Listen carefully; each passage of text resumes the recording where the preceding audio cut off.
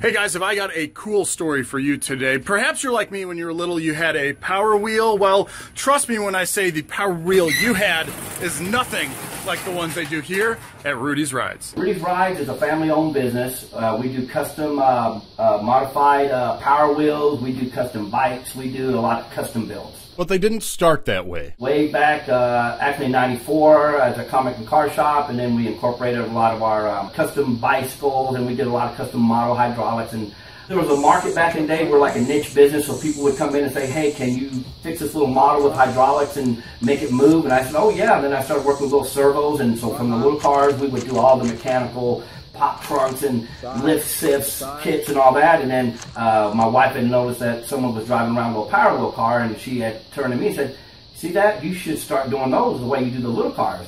So sure enough, we got one, and then from there, that's where it blew up to what we're doing now, full custom builds. We take it to the extreme. We take it in detail, very detailed. You give us a picture, and we try to match it up as best we can. And another thing is, we don't use no CNC, no water jet machines, $100 million machines.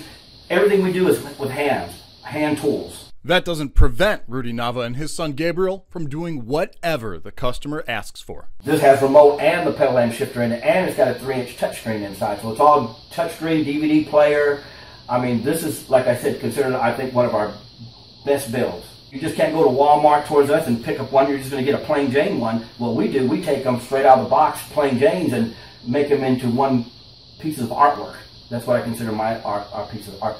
So if you're impressed by the Rudy's Rides team and want to check out some of the stuff they have for yourself, they have a website and a mobile app. In Spring, Chip Brewster, KPRC, Channel 2 News.